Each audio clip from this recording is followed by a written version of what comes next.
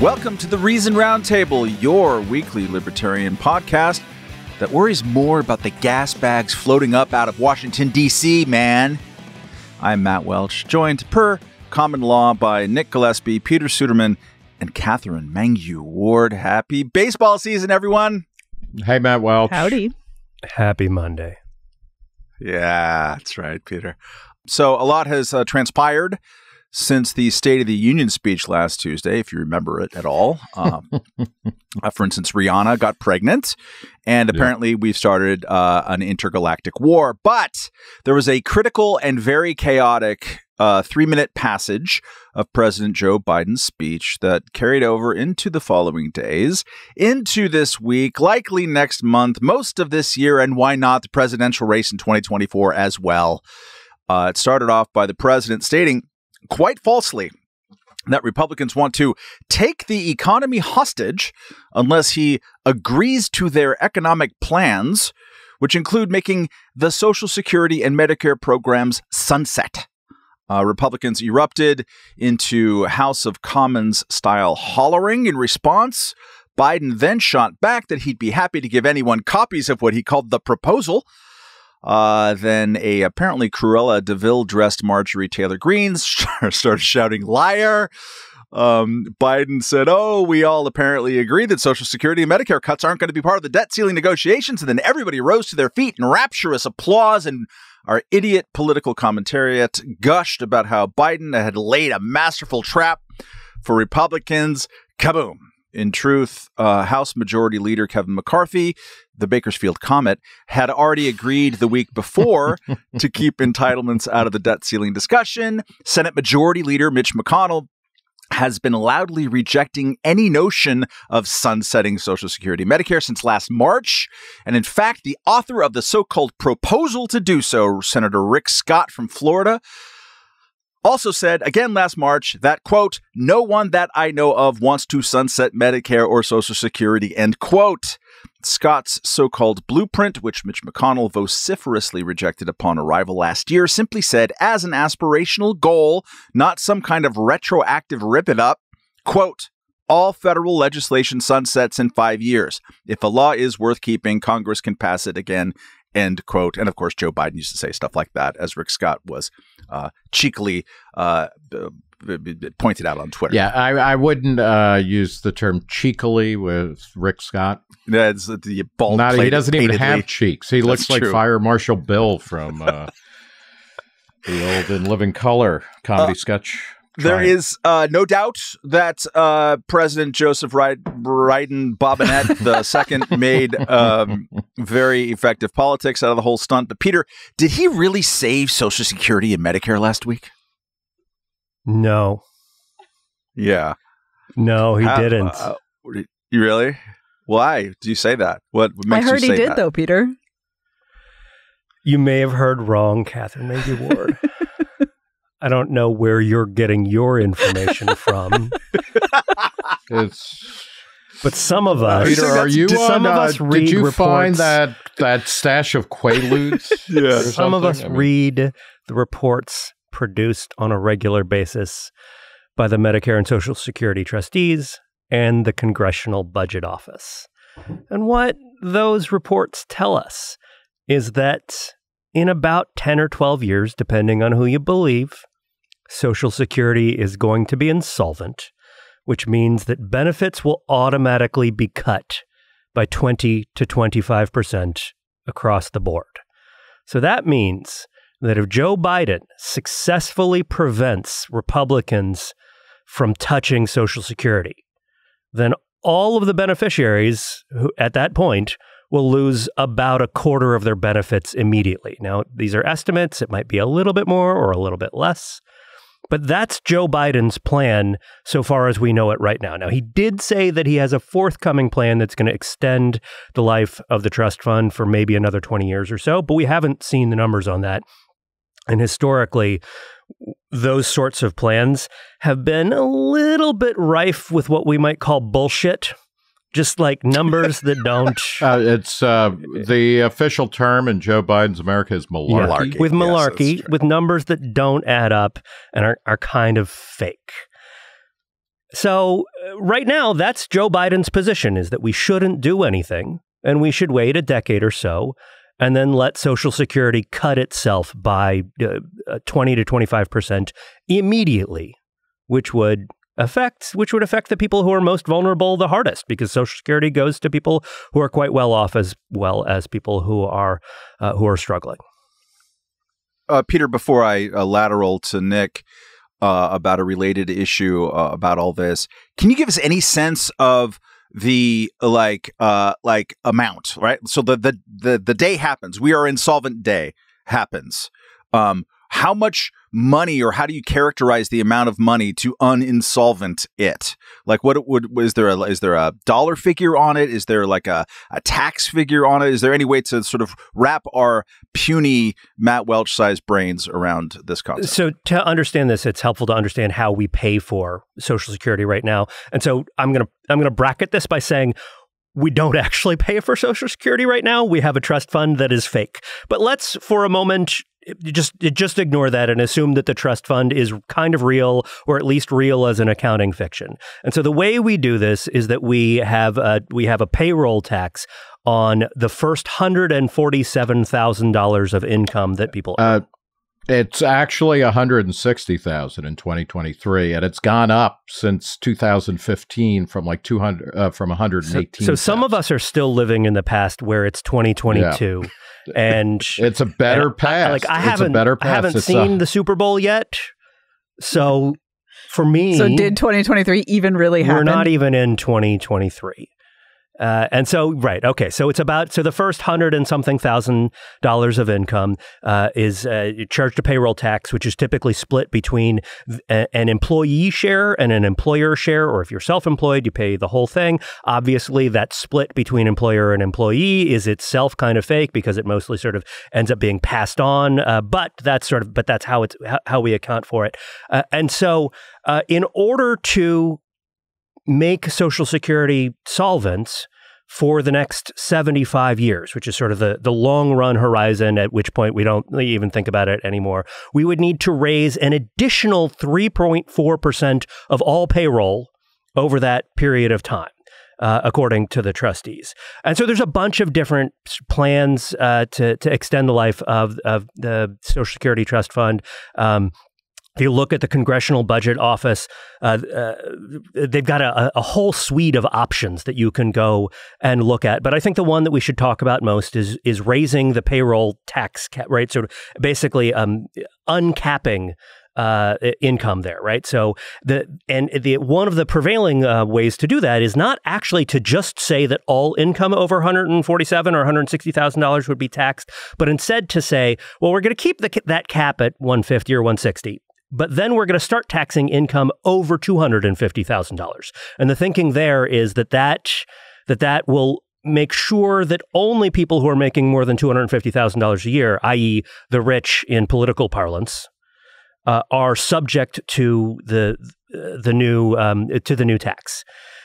And if you do that, the Congressional Budget Office reports that there's going to be some economic effects if that happens, because what happens if you start taxing all of that money a lot higher than you're taxing it right now?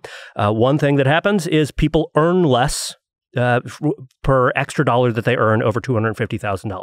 And so that just means they're making less, period, even if they're making the same amount of money pre-tax, right? So if you were making $300,000 or whatever that is per year, you're going to be earning less, even if there's no other change. But because each marginal dollar is worth less, the Congressional Budget Office also says that people will, on average, work less, because people will be somewhat less motivated to work. Because working is worth less for them. And so there are economic effects, and there's an economic drag to taking a path like that and to increasing taxes, even if you do end up sort of making the Social Security Trust Fund somewhat more solvent for the next several decades as a result. Let's talk more about taxes and drag, Nick. Back when Ron DeSantis entered the chat. Yeah, that's right. Meatball Ron just entered the chat. Back in your carefree youth, Nick, when you were doing a lot of drag and taxes. Oh, yeah, sure. You wrote a great piece with Veronique de Rugy with the headline, The 19% Solution, which pointed out that the historical size or share, let's say, of how much the federal government was gobbling from GDP was around 19%. We deviated above that 10 years ago, and you guys sounded the warning that would threaten to create both political instability and drag on the economy. So where are we now with those numbers? How will the short-term victory of Joe Biden's autopilot affect the ratio, and what might those side effects look like?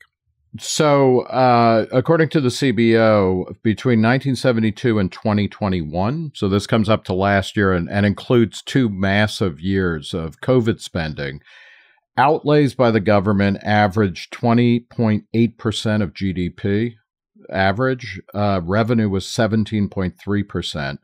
It's estimating for the next 10 years, outlays will be 23.2% and revenue will be 18.1%. So essentially, we are looking at spending substantially more money as a percentage, as a ratio of the economy than we ever have in peacetime. There was a spike during World War II where spending per GDP as a percentage of GDP reached 40%. But, this is uncharted territory where we're going to have, massive, persistent, completely unrestrained spending. We might well have record revenue coming in, but the annual deficits and the national debt will just continue to grow. At the same time, more people as a percentage of the population will be above 65, so they'll be collecting Medicare and Social Security, probably working less. It's a really, really bad situation.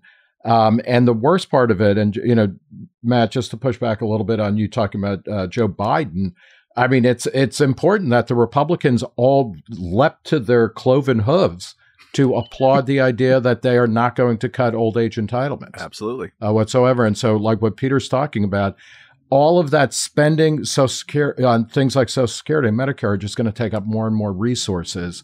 It's not going to be a productive decade looking forward. The other thing that I'll throw in for Social Security, and I have a short video op-ed that'll be coming out in a couple of days about this, but according, you can find different studies that find different things, but all of them basically agree that if you take that 12.4% of income that gets taxed, the payroll tax that goes into Social Security, in 2016, the Tax Foundation did a study where that worked out to about $20,000 or $21,000 a year for the average. So an average worker paying into Social Security would get about $21,000 a year from that. And if they had put 10% of their income into a conservative, typical IRA or 401k plan that was split between 60% stocks, 40% bonds, they would have gotten 3 times that. And virtually every analysis of Social Security shows that it is a generally weak output for people, particularly even average workers. So it's, we're doing everything we can to sustain a system that was passed in 1935, started cutting checks in 1940, in a radically different economy, in a radically different world, when people were living shorter lives and to be old was to be poor. We are, it's mind-boggling. And I mean, it's, I think a lot about how Jar Jar Binks was a senator in Star Wars. And when you look at the State of the Union, it's Jar Jar Binks filling every seat there. They might have different predilections and stupid focuses, but they're all idiots. Misa not gonna cut Social Security? Yeah, no. I was all about ready to congratulate Peter for not taking the bait, and you just took it. Gonna revoke that. Congratulations, Katherine. Do not congratulate. Do not congratulate. Katherine, what are your least favorite parts of the Biden MAGA populist convergence as expressed, especially at the State of the Union last week? And there were so many parts. I think, we talked about some of them in advance, just the increasing convergence in terms of the willingness to use federal power to manipulate all kinds of commercial transactions. And the sort of junk fees stuff was a great example of that. Just classic populism, right? Just like taking, kind of harnessing people's anger at a thing that was just not the president of the United States business, like resort fees, for crying out loud, and rallying people around that. But I do think, what we saw at the State of the Union was just a bunch of people realizing for the first time a thing that those of us who have been watching this question for a long time already knew, which was that no one wants to cut Social Security or reform it in any way. And I guess it makes sense to me that there was still a widespread belief that there were two sides to this issue. And the fact that Joe Biden managed to get on TV that there is only one side, that everyone agrees that they're going to do nothing as long as humanly possible, is, it had that ring of like, yeah, man, duh, to those of us who have been watching. But I get it that other people thought maybe Republicans were going to try and solve this problem, and whether they thought it was a good thing or a bad thing to solve it by quote unquote sunsetting, which is also an amazing, like, it's such a perfectly crafted term for people to misunderstand. Like, when the sun sets, it goes away, Matt. It's gone forever. That's how the sun works. Or like, I don't understand.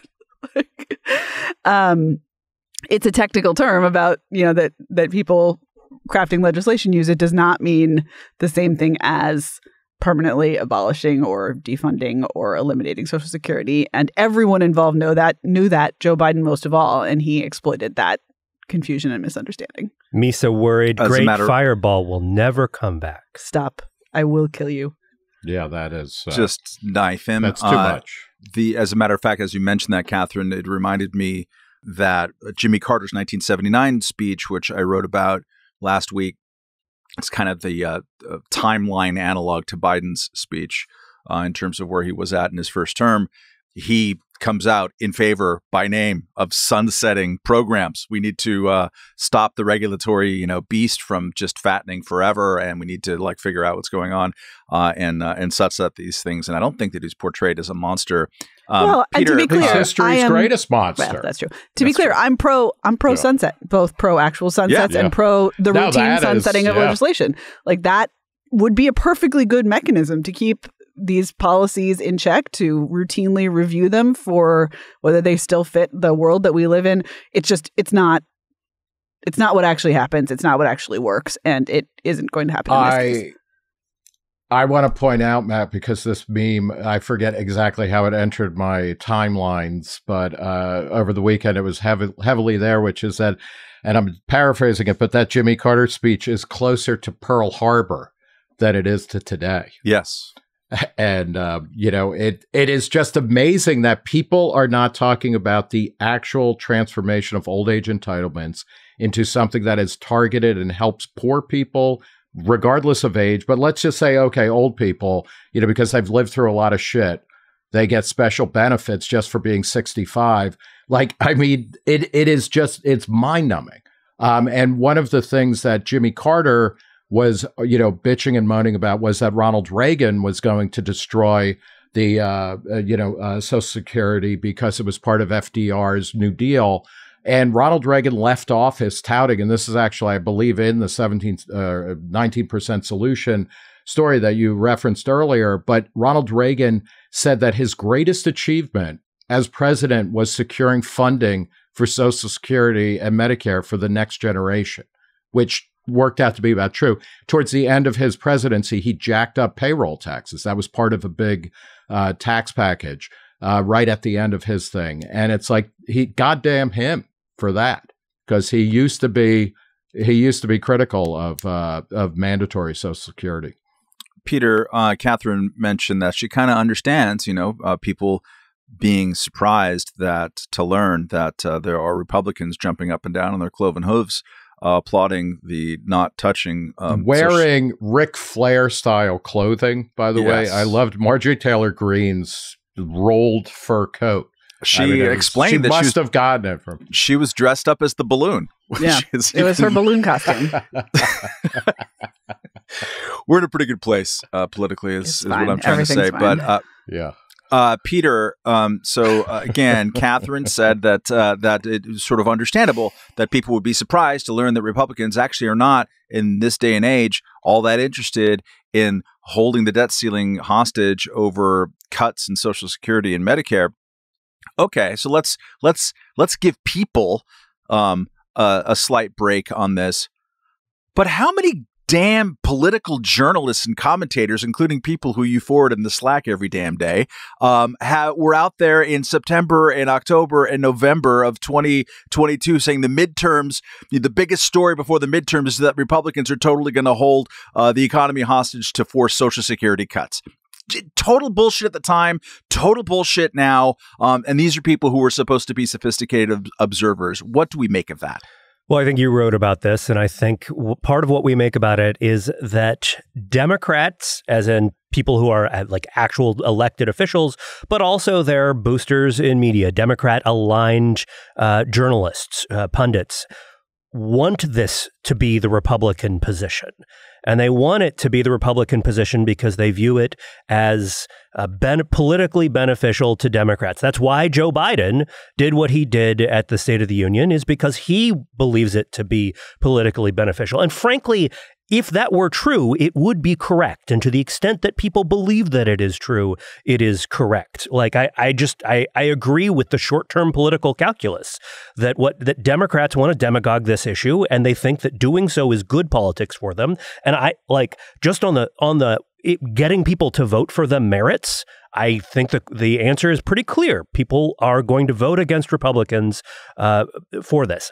But Mitch McConnell has been saying we're not going to do that, and the Rick Scott plan, which is the sort of the source material for the Democratic argument that this is the big thing that Republicans want to do, that is not something that Republicans stand by at all. I mean, there was a quote just within the last week in USA Today from Mitch McConnell, who is, the top Republican in the Senate.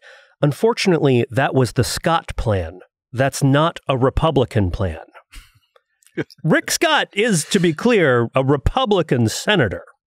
But this is what Republicans are doing now, is distancing themselves from any effort to make any kind of meaningful changes to entitlements, despite the fact that, as I have said many times, in about 6 years or so, one of the big Medicare trust funds is going to be insolvent. And in 10 or 12 years, Social Security's big trust fund is going to be insolvent as well. And somebody's going to, at some point, have to step up and do something. And I think that something that is going to be done is not something that anyone on this podcast is going to approve of. It's going to be sort of tax increases and budget gimmicks, some combination of the two, possibly some very token spending cuts, stuff that is essentially trivial that doesn't really matter. And that's what's going to happen. And it's going to extend the life of Social Security and or Medicare for at least a decade or two. They're going to kick the can down the road, and that's going to be that. And I think that that's the way the politics are shaping up. And I think that that's, sort of the question is about the sort of the lefty journalists who are political analysts who are trying to say that Republicans are just desperate to cut entitlements. I think you could say that that was more true in an era when Paul Ryan was a very prominent Republican, and when Paul Ryan was one of the Republican leaders. But it's just not true anymore. Republicans in the Mitch McConnell and Donald Trump era have basically given that up. And that was one of the lessons that Republicans took from the Trump presidency, is you have to say, we will never cut Social Security and we will never cut Medicare. Those things are totally off limits. They're the third rail of American politics. Nick, I know you have special fondness for the Republican backbencher chorus of thumbs downing, crazy costume nuttiness. What do you make of that? I mean, it's Joe Wilson, You Lie was 2009, and it was like a big deal at the time. And like, wow, he broke decorum and he apologized, and there was a vote against him, like censuring him. And like, we're just not there anymore. What do you think about this sort of Republican worldwide wrestling federation thing that's going on right now. Yeah, I think it is unfortunate because it's if the lack of decorum, was motivated by a need to make things better, that would be one thing. But it really is. I think it's just reflective of incredibly double-digit IQs among people like Marjorie Taylor Greene and Lauren Boebert. And Marjorie Taylor Greene has emerged as a leader of the Republican Party, at least rhetorically, because there aren't any legislative leaders. I mean, somebody like Kevin McCarthy, to call him an empty suit is really to diminish, the way suits look on mannequins. I mean, they're kind of nice. I mean, he just is terrible. Mitch McConnell may be as kind of brain dead as Donald Trump or the older Republicans at this point. I don't know. I mean, but it's a party that is both on autopilot and then has a bunch of really stupid nihilists involved. And again, I think Mitch McConnell is tactically savvy and a reasonably intelligent political operator. If he was, but his whole MO is he just wants Republicans to fill seats. He wants to. It's entirely about short-term electoral calculus, and there's almost that's how you get someone dressed as a balloon in one of your seats. Yes, and there's almost no actual sort of legislative or policy initiative. There's no principle other than, but where I think his mental capacity and his political talents have diminished is that this should have been a big year for the Republicans, including in the Senate. And he was not able to manage the candidate selection and the races that would have helped do that in a way that I think he has done in previous moments and things like that. But, your point is taken. I mean, this is not, Mitch, the Republican Party doesn't stand for anything, even rhetorically anymore. And that is, one of the great takeaways of Trump is that he came in and was like, okay, you guys are the party of limited government. You're the party of maybe immigration on some level, maybe free trade, and maybe actually interventionist foreign policy. And he's like, well, you're not that anymore. I've changed that. And I really do think that the younger Republicans in the House who seem to have some energy are just really nihilistic. They don't care about policy. They are not serious about anything. And all they like is trolling. And that's, a party filled with Marjorie Taylor Greenes is not going to be an effective counterbalance to the status quo. And that, in the end, I'm not particularly anti-Republican more than I am anti-Democrat, but this, and this kind of dualism has flipped, or this equation has flipped at various points. But when you have two major parties, and when one of them is not putting up a good, coherent fight, the status quo, maintains itself and it grows a little bit more and more. And that's one of the reasons why we're going to have, 23% of GDP spending for the next decade, because there's no way to bring that back. Katherine, to close out this segment, let's fling some poo in the Democratic direction as well. Is there a nihilism or a sort of a magical thinking-ism that is sort of on the increase of kind of a modern monetary theory? I can never figure out that stupid acronym. Let's just write a big check and have the $1 trillion coin. But looking at Social Security, we used to have Barack Obama saying that he's not going to kick the can down the road on his watch. And now just no one on the Democratic side is doing this. Criticize Democrats, Katherine. Delighted to. I will say the people I felt the most kinship with by far in the room during the State of the Union was that sort of somber-faced, seated block of the Supreme Court and the Joint Chiefs down there. Every time everybody started getting up and shouting and yelling, and there was just the stillness of that section. I was like, yes, this is me. We have fight, flight, or freeze, and I am just absolutely with team freeze at this point. But yeah, I mean, I think that the variant of nihilism that you see in the Democratic Party and Democratic leadership right now is they recognize that there's kind of a big sales pitch in being anti-capitalist. And I think it's not a coincidence that some of Joe Biden's most interestingly awkward moments, both in the speech itself and then he's done some tweets afterward, is where he has said, I'm a capitalist, but we got to take all the money from everyone who earned their money in the market. That that's out of fashion. It sat awkwardly, I think, with what we understand of the kind of progressive elements of the Democratic Party, who are the parallels to the Marjorie Taylor Greenes, who would never say, I'm a capitalist, but, or would say like something more like, well, we live in a capitalist system. That's just the reality. They could acknowledge it, but not be in favor of it. And I think we're going to see a lot more of that. I think we're going to see the Democratic Party claiming to be anti-capitalist, or at least elements claiming to be anti-capitalist, while absolutely doing nothing to substantially change the system that we exist in, because it's a good one that benefits them, and they know that, and politically it wouldn't actually be expedient to undermine it. It's the same as these Republicans who are like, well, I'm for small government, but and they sort of start skipping that first part eventually, and that's where we are now. So I think, yes, there's an equal kind of emptiness in terms of broad-based, like large vision policy goals on the part of both parties. And, the other thing I thought was, like, during Biden's speech, if you were looking at the prepared text while he was talking, the places he ad-libbed, he repeatedly ad-libbed variants of, I know this proposal isn't really popular with anyone, but, like, in several places, because his proposals aren't really popular with anyone. Like, he's right about that. That was not sort of the right move tonally for a State of the Union, but they're not even that popular with his own party, and he knows it, and he's kind of trying to hedge that. And then the little Social Security kerfuffle was just a surprise that fell into his lap.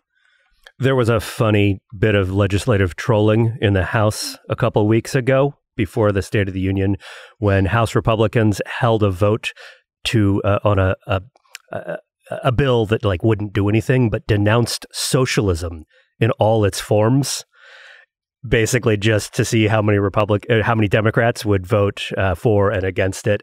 And 86 Democrats voted against denouncing socialism in all its forms, and 14 voted present. That's really the kind of work that I'm just makes me proud to be an American. All right, remember, send your to-the-point email queries to roundtable@reason.com. This one comes from frequent correspondent Leonard Goodnight, if that is his real name. He writes, we hear a lot in libertarian circles that prohibition doesn't work as a rationale for ending the drug war, legalizing abortion, prostitution, etc. Generally, I think that's correct in principle, but there's a problem with that logic. It works too well. Prohibition also doesn't work when the thing being prohibited is murder, rape, robbery, or arson. Shouldn't those be illegal? Where do you draw the line between prohibition doesn't work, so we shouldn't have this law, and prohibition doesn't work, but we still have to have this law? Katherine? I think the distinction between those two categories is how broad-based the consensus is about whether the thing should be illegal. So when I think about prohibitions, and particularly when Reason uses that term, we very, very often use it to mean laws that are at odds with the culture or with a substantial part of the culture. Everybody agrees murder should be illegal, though we disagree on the edges of what exactly murder is and whether the murder I want to do today specifically should be illegal sometimes. But that is a very different matter than, say, abortion, which I've written about. One of the big, big problems with making abortion illegal is that people live side by side. Their neighbors disagree about this question. And when that happens, people will see it as morally right to oppose the law, to violate it, or to support others who want to violate it in a way that I don't think is generally considered true for these kind of very basic thou shalt not kill type rules. That's an imperfect metric, of course, right? There are different times in history when everyone agreed that slavery should be legal. We all agree, so no problemo here. Obviously, there was, in fact, still a problemo there. But that, I think, is the useful distinction, sort of when asking this question, will a prohibition of this kind succeed or fail? A lot of it hinges on, are you fighting a cultural status quo, or are you operating in an environment where there is really deeply held substantial disagreement? Those are the prohibitions that fail. Nick, more to add? Yeah, I mean, there's also the question of the type of activity we're talking about. Murder is bad because it takes away somebody's right to life, liberty, and I assume the pursuit of happiness. Drinking or doing certain types of drugs as opposed to other types of intoxicants doesn't. It's, voluntary behavior, freely chosen by consenting adults. And when you start to ban those types of activities, those are the things that are going to persist in a big way. Murder is a rare phenomenon, and most crimes against people's rights and property are relatively infrequent. Something like drinking is not, or drug taking and things like that. Any law, when it's passed, needs to be, per Katherine's kind of comments, it needs to go through some kind of cost-benefit analysis, because it could be a right, moral, and proper law. And if it's going to become a disaster, once it's implemented, you got to really kind of think about different ways of restraining that type of behavior. But with these other kind of prohibitions, I think the whole category needs to be rethought. You shouldn't be trying to keep people from doing behaviors that, they have every kind of moral right in a free society to participate in. Peter, more? I basically agree with Nick. That's the right distinction. Are you taking away somebody else's life, somebody else's freedom, somebody else's property? If so, then it's okay to prohibit it, even if that prohibition does not fully eliminate the activity. And in fact, I think that the one thing I would sort of really add here is, I sometimes think that it's at least a little bit of an error for libertarians to say prohibition didn't work, period, with no caveats. Because, in fact, the best evidence we have is that prohibition did reduce drinking by something like 30 to 40% in the country. It obviously had an effect on alcohol consumption. Now, it also had a bunch of terrible side effects and unintended consequences. It turned alcohol into a black market that was a vector for a huge amount of crime and violence, and just sort of, bad black market activity. It degraded the quality of drinks, not just in a way that was like less artful, but that was also literally dangerous to the people that was consuming them. So it made drinking more dangerous. It also tended to reduce drinking most amongst people who were already light, casual, non-problem drinkers. And so it drove problem drinkers into ever and even more dangerous drinking situations. And that's the kind of thing that prohibitions on personal behaviors that may, in some cases, have some social negatives. I mean, I would say, like, we have to acknowledge the existence of problem drinkers, of problem gamblers, people who have personal issues with those things. But the way to solve those problems is not by prohibiting them, by making them illegal and throwing people in jail. The way to solve those problems is by treating those issues individually and as as personal problems rather than by making them crimes. And so I don't know that I like that the phrasing prohibition doesn't work. I think prohibition doesn't work as intended. Prohibition has terrible unintended consequences and is ultimately worse for society is a better way of thinking about the problems with prohibition. Doesn't fit on a bumper sticker, Peter. All right, let's go quickly to I should probably say, I have almost certainly at some point in my life said prohibition doesn't work. I say it all the time. There's a big Urban Institute study last week. Didn't get a lot of attention. Got some. A study on public school enrollment declines. The author, Thomas D., has been doing some of the best work out there. I think he's in Stanford on pandemic era bleeding from K through 12 enrollment. Basic takeaway is that over the two main school years of the pandemic, so beginning in the fall of 2019 and ending in June 2022, public K through 12 enrollment did not bounce back as advertised. It declined by around 1%. Meanwhile, to the extent that we have the numbers, and the report is kind of measures different things there, private school enrollment was up 4% just in the last school year, and homeschooling was up 30% in the last school year. And most weirdly, and this is what attracted most of the headlines, we don't know where about 400,000 kids are that dropped out of the system. It's not explained by going to new forms of schooling or just by the shrinkage of the overall school-age population. Katherine, you follow this stuff pretty closely. What did you find particularly interesting or noteworthy about the study? I mean, the scale, the size of the numbers surprised me somewhat. I think it was entirely predictable that if you say to a bunch of especially older kids, high school age kids and very, very young kids, so kindergarten age, if you say to their families, school is absolutely required, you must go, and then also say we won't be providing school services for a couple of years, you're going to lose a bunch of people out of the system. They're going to say absolutely not, to hell with this. And as in the case of the central anecdote in one of the articles that spun out of that study, they're going to go get a job at Chipotle because that's a much better use of their time than trying to do some kind of janky online schooling that nobody put any thought or effort into. I can't even say I blame the Chipotle defectors, frankly. The thing that's interesting to me, Great punk band name, the Chipotle defectors. The thing that's interesting, they're all going to Taco Bell. To me is, of course these people are findable. Like, no one is easier to find than an American 17-year-old. I guarantee you that every single one of these hundreds of thousands of missing students have a TikTok presence, have, a 1,000 ways that you could find them online. To me, it really is just like one more blow to the myth that the thing that public schooling is doing is somehow creating a common cultural basis and shared basis of knowledge for American students. It is not. There are so many ways in which people are not participating in this system for perfectly good reasons. And this just brought all that to the fore. It pushed another batch of kids out of the system. But this has always been true. It has always been true that, like, even if the kids' bodies were in the building, they were not consuming anything substantively that was like making them into good American citizens and voters. They were just getting through it. And now that's not even that. And it's just absurd to me that people can still straight-facedly say that the public education system in the United States is like a worthy one that we should fund more.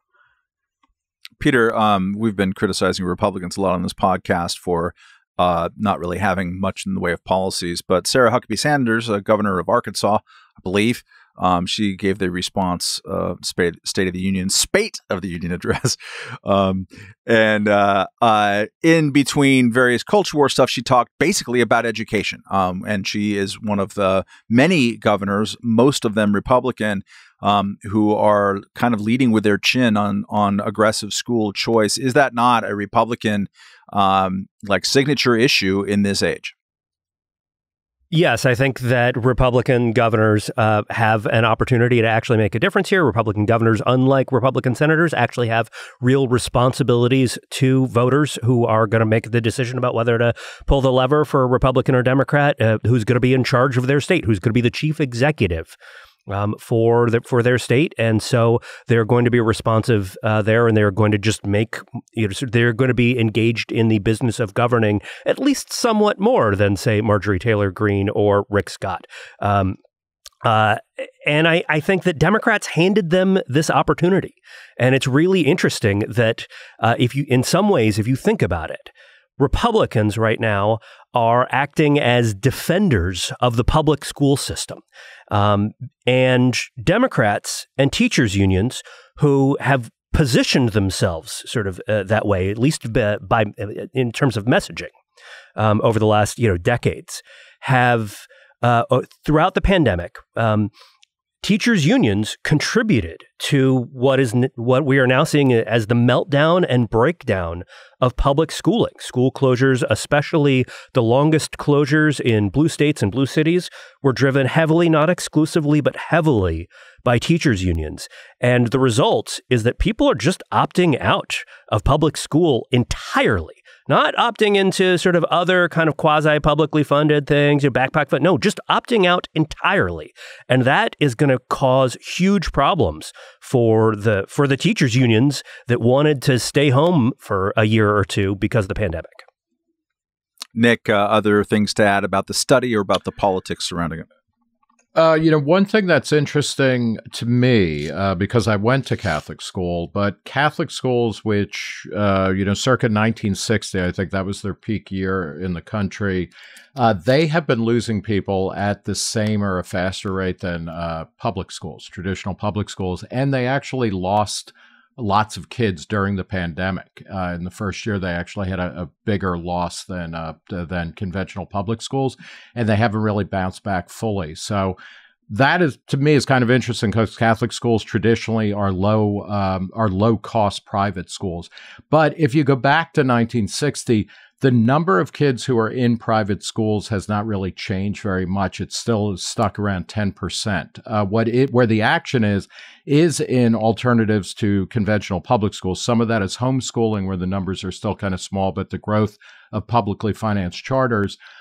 So I think that's actually one of the places to go, and they tend to be less unionized or not unionized at all.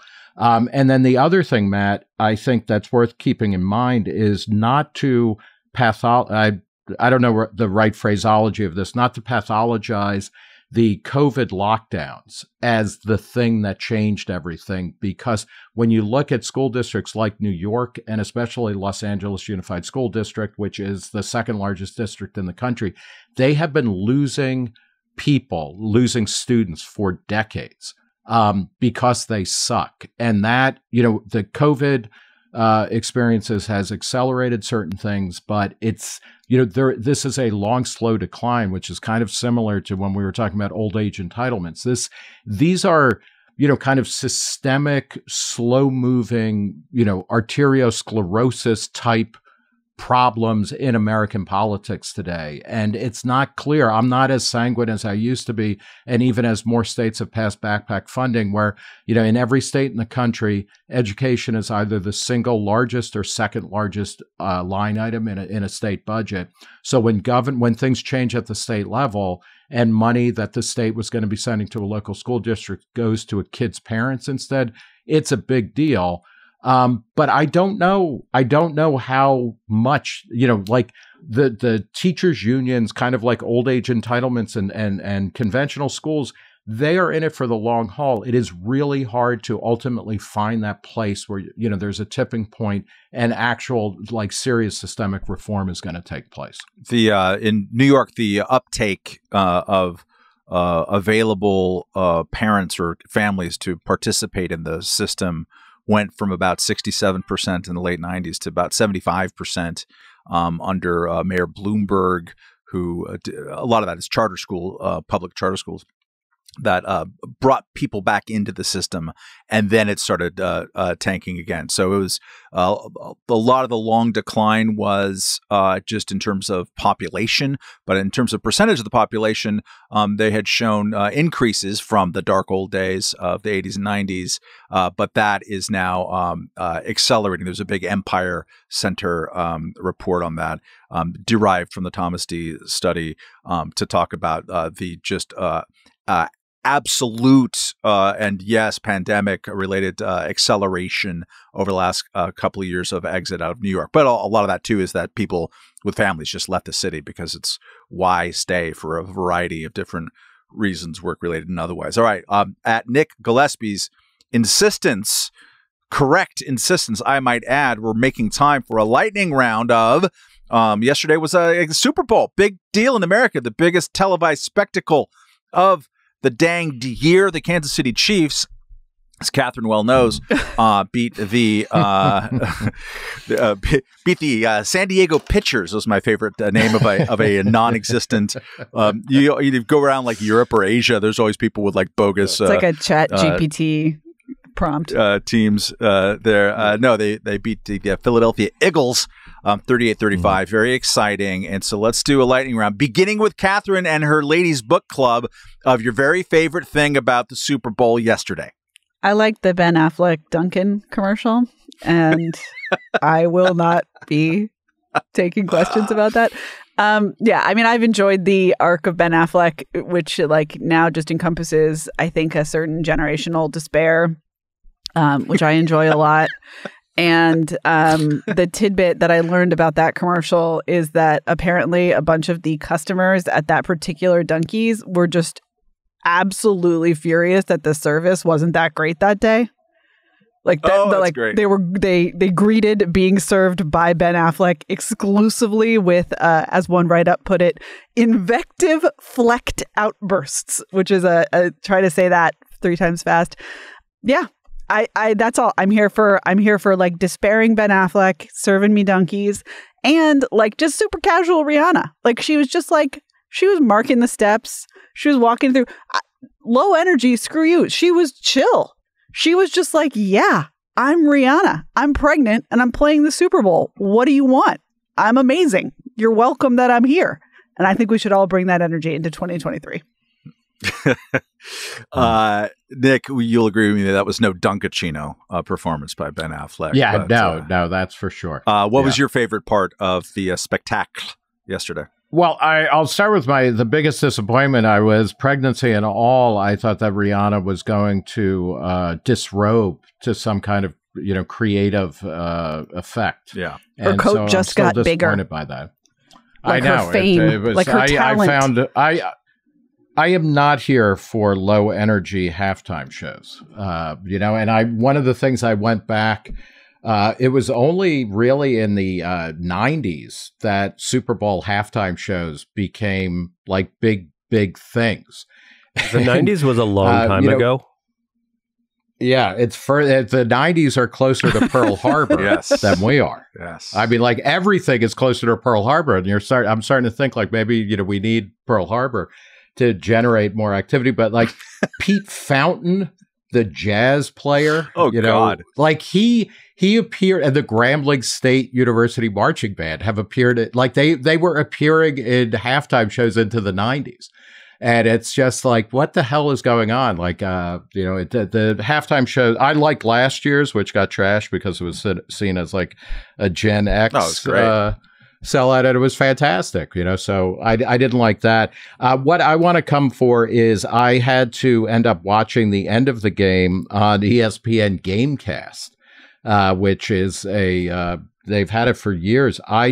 It's kind of like an old 80s style handheld video game. It's like watching that. And I loved, the last minute or two on Gamecast where you get these slow moving diagrammatic updates of what happened. And it's so exciting to watch a game that was as close as that one on Gamecast and know that, it's like the light from a dying star in a different galaxy. You're receiving it long after everybody involved is dead.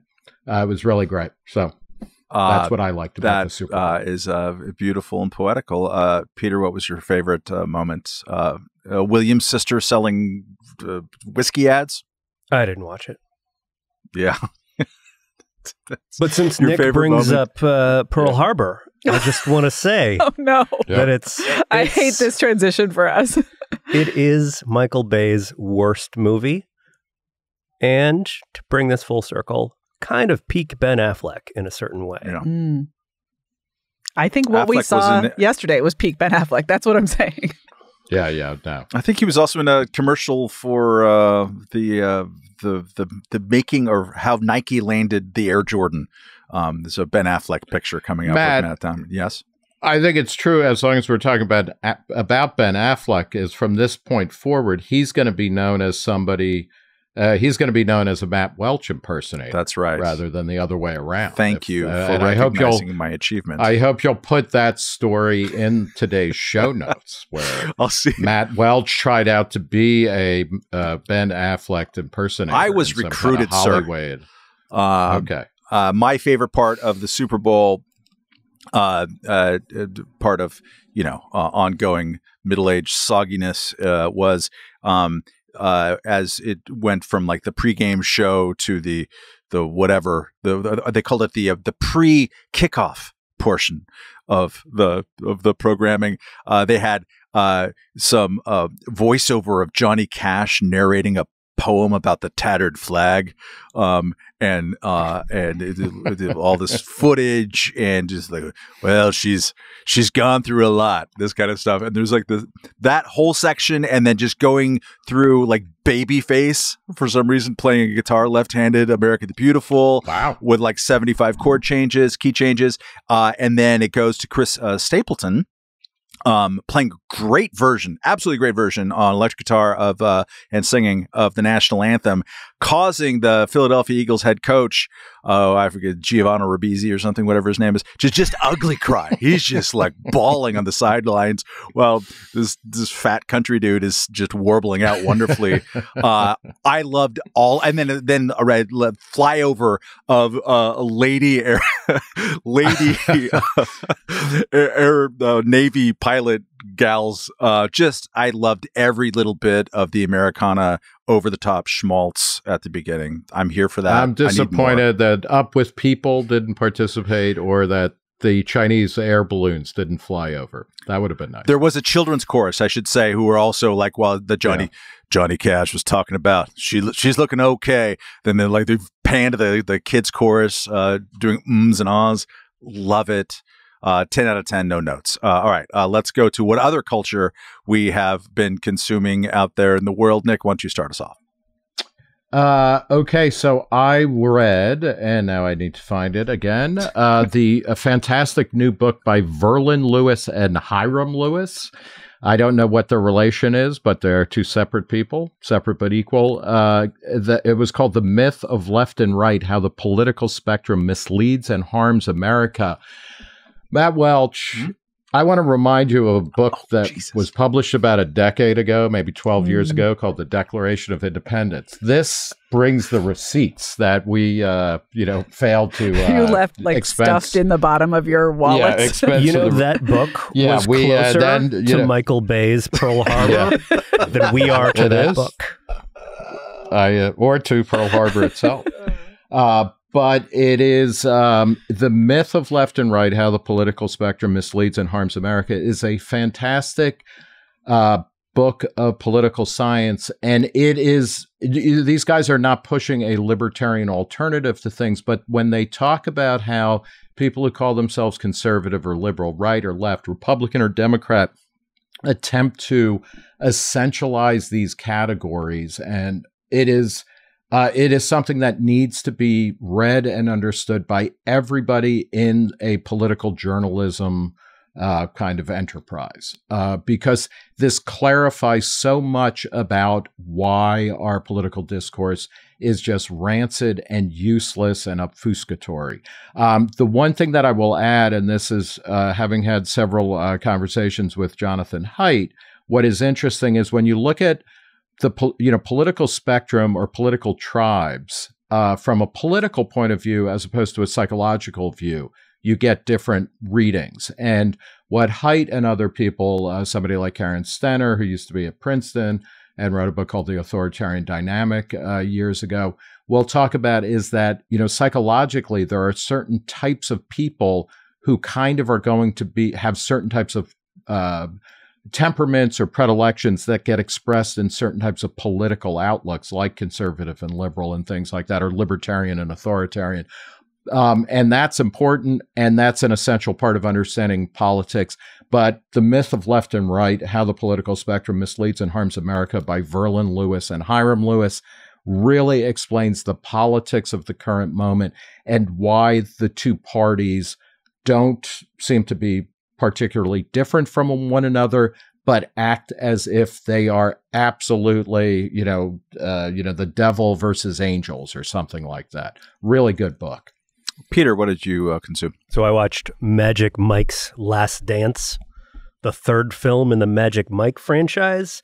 And, it's a movie about male strippers and middle-aged female empowerment and six-pack abs. But as it turns out, it's also a movie about zoning and historical review boards and why they're bad. And I wasn't expecting that. I really wasn't at all, though maybe I should have been, because this movie, like the first one, is directed by Steven Soderbergh, who is one of the great observers of modern life and one of the great movie directors of the last 30 years or so, in part because whatever budget level he is working at, he always manages to find some way to add in some sort of frisson of reality, right? Like his movies seem, even at their most ridiculous, always seem to take place in something like a real and recognizable world with real and recognizable characters. And I want to be clear, this is a completely absurd and completely ridiculous movie. but it has a lot of small, sharply observed little bits in it. In particular, the way that historical preservation review boards are basically used as political tools by powerful people to stop stuff that they don't like that other people are doing, not to actually preserve historical things in a way that like makes any kind of sense. And so this is a movie about a wealthy older woman who hires a stripper to conduct a male dance review at the historical theater that her husband kind of owns, but she has become she now runs as part of a kind of divorce type settlement. And she's like, this is a way of getting revenge on her husband and trying to make him mad. And so what he does is he uses his political connections, including going up to like MPs in the British Parliament to try and stop this thing from happening, not by like, making a big moral issue about it, but by saying at one point that the stripper stage that they built was 3/4 of an inch too high, and therefore they're going to have to shut down the whole thing. And it's actually, that is how a lot of zoning and like sort of historical review stuff works. It's not really about the preservation of the neighborhood character or something important. It's about somebody is mad that somebody else is trying to do something that is interesting and innovative, and they're using their political connections to get it shut down. It's not exactly a great movie, but it's fun and better than I expected. And again, just really sort of sharply and amusingly observed. And Channing Tatum is a genuinely charming dude at all times. Listening to Peter I talk. loved Soderbergh's first movie, Sex, Lies, and Zoning Boards. Yep. It's a classic, which came out, I think, closer to Pearl Harbor. Absolutely. Listening to Magic Mike 3, reference to it, is kind of like, like if you follow New York Post on Twitter, which is the world's greatest newspaper, or at least America's, it's always like, this celebrity just dunked on that celebrity about having an affair with this celebrity, and you just recognize absolutely nobody in the story at all. It feels really great. The fact that this is the third in the Magic Mike trilogy, like, okay, that's great. I've checked out of whatever this is. No, the Magic Mike. Peter, I appreciate your review because I'm a big Magic Mike fan, and that way the Magic Mike franchise, Matt, was instrumental in reviving Matthew McConaughey. It's also a great portrait of kind of crappy Tampa. And the weirdness of the Tampa economy, where you've got all these guys who are like, well, I'm sort of a stripper, but I also do construction, and maybe I'm trying to start a furniture store. And it's a great movie about like a place that doesn't get a lot of attention in Hollywood. And it actually seems like to have taken an interest in the people there. Again, Soderbergh is a sharp observer of real humans and their real lives. There's a great little bit where like one of the characters is like, I'm a Medicaid insurance administrator or something like that. And it's just like, oh, those are the types of jobs people actually have in Tampa. And you don't see that in a lot of films. Katherine, what do you got? I have a sports ball that is not the Super Bowl. I want to recommend to people, I've talked about it before maybe, Kareem Abdul-Jabbar's Substack. That's what I'm recommending to you. You're so mad. You're so mad. I'm mad at him because he is my nemesis. He beats me every year for the Los Angeles Press Club Columnist of the Year award. Every year, every single year, he beats me. It's fine. Because of that, I took an interest in LeBron James's beating of his NBA scoring record. If I can't do it, at least LeBron can do it for me. And went to read the fairly substantial piece that Kareem Abdul-Jabbar wrote on his Substack about having his record broken. And once again, infuriatingly, it is absolutely gentlemanly, charming, gracious, thoughtfully written, and I hate it. So I recommend to you Kareem Abdul-Jabbar's Substack. He says in the subsection, why I'm thrilled that LeBron broke the record. Whenever a sports record is broken, including mine, it's time for celebration. It means that someone has pushed the boundaries of what we thought possible to a whole new level. And when one person climbs higher than the last person, we all feel like we are capable of being more. Ugh, he's right. And it's cool to celebrate human accomplishment. Fine. Kareem Abdul-Jabbar, a gentleman, a scholar, a victor, even in defeat.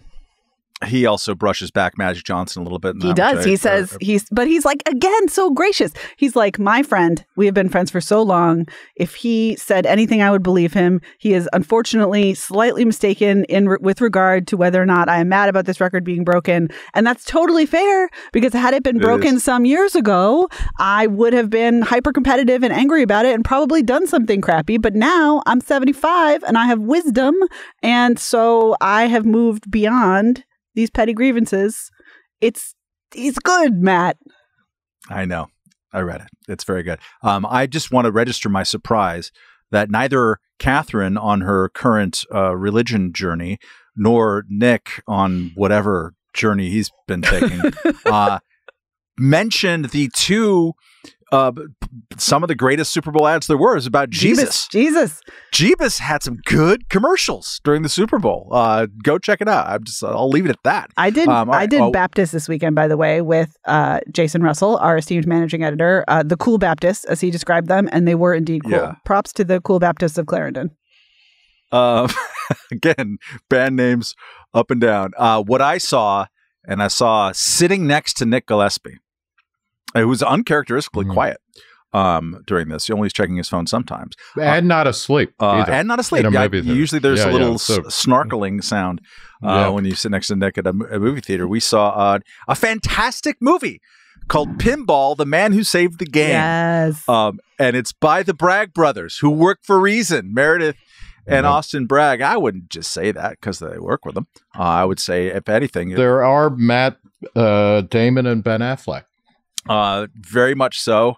It is the story of Roger Sharp, who is the spectacularly mustachioed GQ journalist and pinball player, or would-be GQ. I guess he ended up having a pretty decent career. But he helped overturn New York City's ridiculous, and are you kidding me, they really had this 35-year ban on pinball.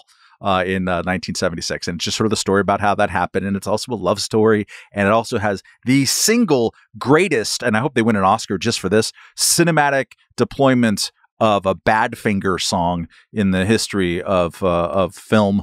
It's terrific. It's just really funny and warm-spirited. And I just can't say enough about it. It's beginning its theatrical release sometime soon. It's on the festival circuit and doing very well. There was a special screening that we watched in Manhattan, and just great. And go check it out. Pinballfilm.com is the place where you can go and find out more information about it. But it's just really funny and nice. Yeah, it'll be coming to video on demand in March 17th, Matt Welch. Okay, that's great. All right. So, thank you for listening to this slightly longer version of the Reason Roundtable podcast. Check out all our podcasts at reason.com/podcasts. Nick, anything coming up in New York City that you would like to invite people to after your spectacular triumph last week with Kat Rosenfield? On March 9th, we will be having a Reason Speakeasy Thursday, March 9th with Anthony Scaramucci. Oh, wow.